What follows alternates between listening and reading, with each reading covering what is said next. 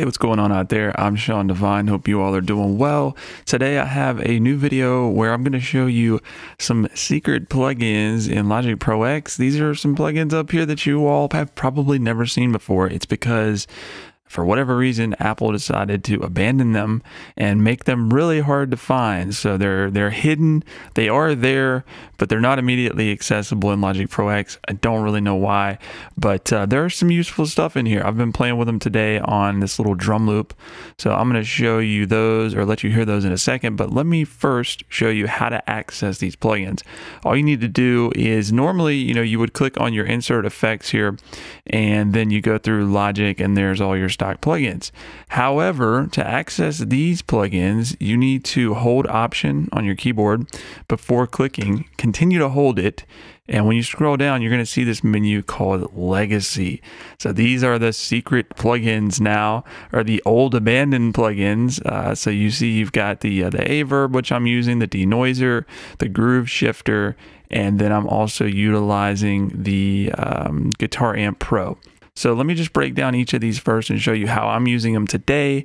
I have a plugin called Groove Shifter. Now what this does, I've got one of my controls that is controlling the swing on my keyboard here. So let's just take a listen to that.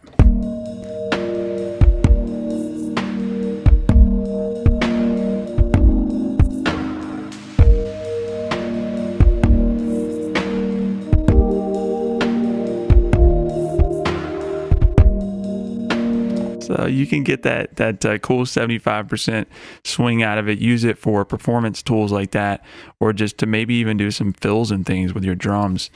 The next one we have here is the denoiser, and I'm using this in a more unconventional way in that I'm using it on a drum loop. This would probably be a lot more useful on things like voiceover or even vocals if you want to try to take some of the noise out. There's not another denoiser included in Logic Pro X, so I'm not really sure why they wouldn't have this accessible immediately.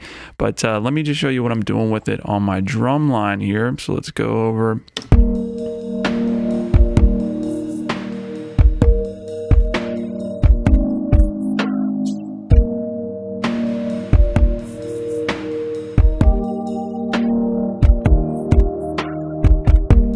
So you can get that kind of lo-fi, low bit rate sort of effect there, and in combination with some of these other effects I'm going to show you in a minute. It's really cool. Next one, we've got Averb, which is just a nice little utility reverb, low on the CPU. So let's do that one.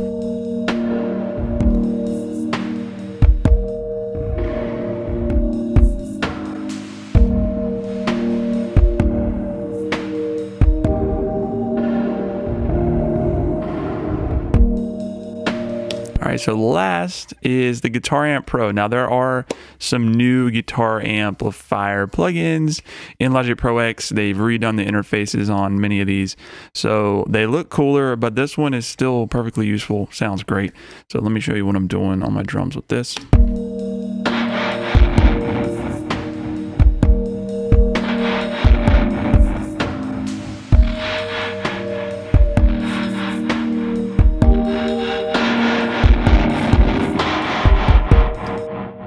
All right, so pretty cool little amp there. So let me show you with all four of these. I have them just again mapped out to these four controls on my MIDI controller. So in tandem, they do some pretty cool things. So here we go.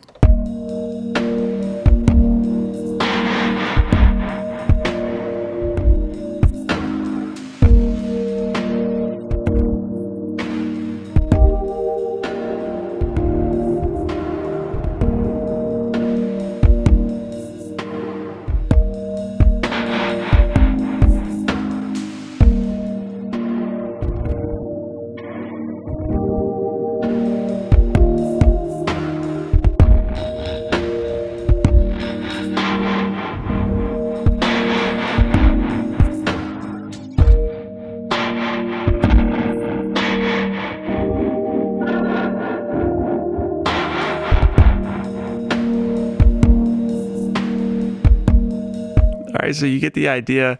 Some nice options there, and again, some very useful plugins that otherwise I don't know why they wouldn't have them more accessible for you.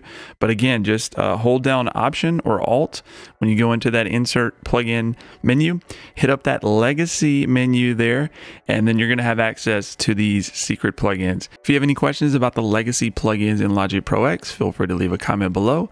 If you learned anything in the video, please like, subscribe, and consider sharing, and we'll talk to you soon.